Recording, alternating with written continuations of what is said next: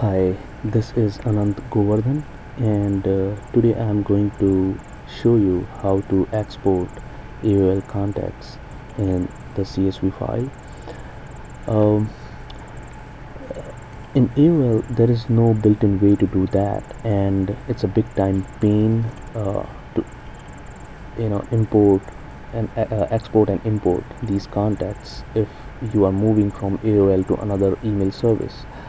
So I found a way to do that.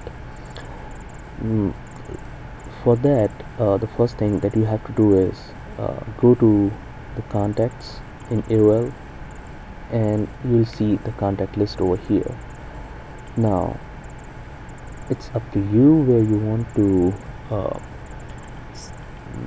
export only selected contacts or all contacts.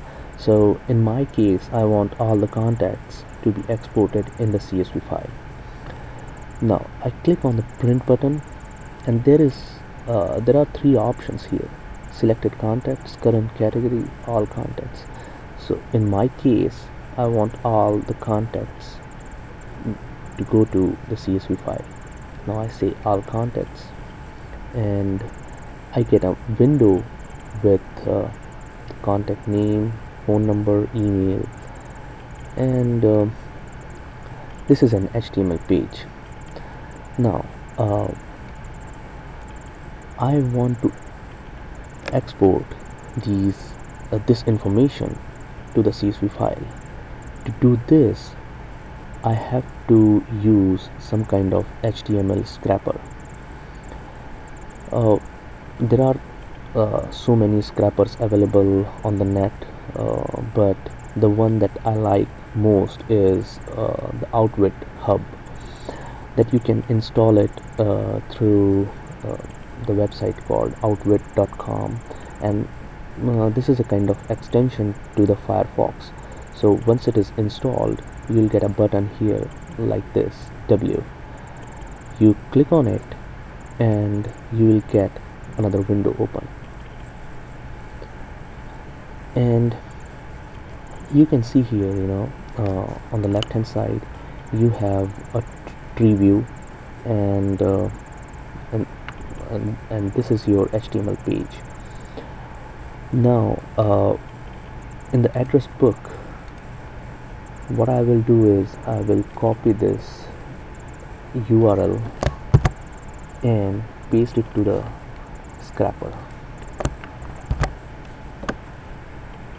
Now you can see I'm getting the same address book what I was seeing here. Now go to the scrapper.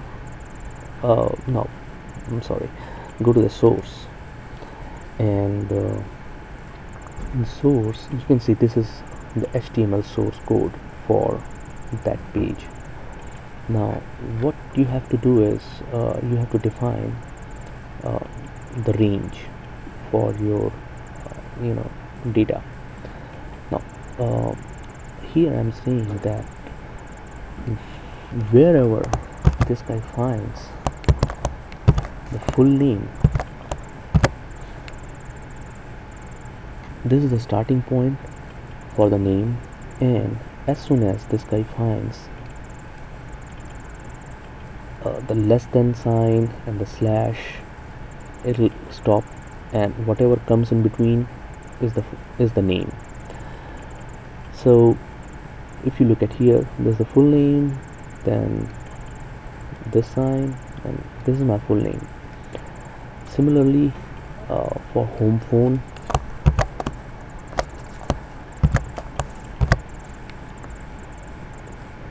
wherever this guy finds home, span, and the end point is this sign, so whatever comes in between is the home phone number. Now the interesting thing is, if you look at here, the home phone and span, I gave it the starting point, but there is another tag uh, coming up in between. The good thing about this software is it simply ignores the tag, so you get the data, not the tag. So I have created a kind of definition here for name, home phone, mobile phone, email. You can create it the way you want, and then you just save it. And once it is saved, go to the scrapper and just say refresh, and you can see, you have a column name, email, mobile, phone. Now the next step is export to the CSV file. So I select these two and say catch. Now you look at here, you get the same uh, uh, columns over here, but this is a catch. Even if I refresh it and go to another page, this won't go up. Now what I have to do is I'll say file export catch as CSV, and I'll store it on somewhere desktop.